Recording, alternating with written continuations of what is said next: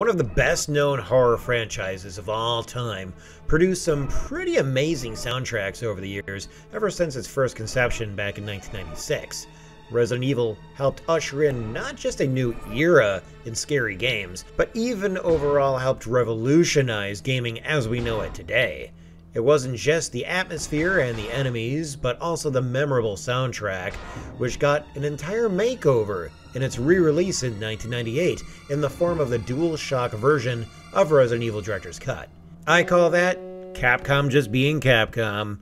Looking at the multiple re-releases of Street Fighter 2, we should be happy that DLC exists today, so that it's easier to avoid rebuying the same game over and over with just a couple of tweaks. One notable controversy that came out of the DualShock release of Resident Evil was the hiring of a new composer who was supposedly deaf. You most likely already know that controversy if you keep up with the bigger channels that have already covered that story.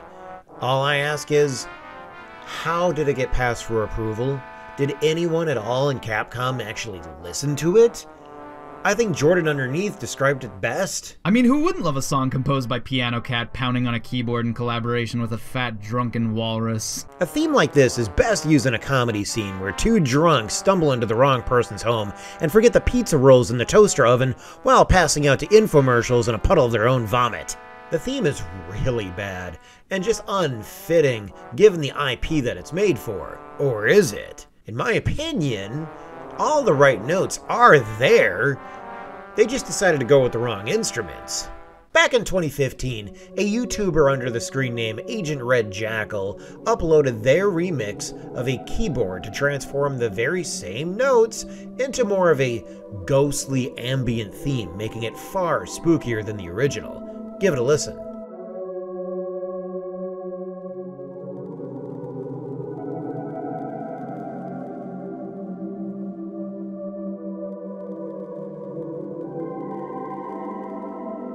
In all seriousness, I think this track composed in this exact way would have been much more fitting for an upstairs theme or even for the main hall theme.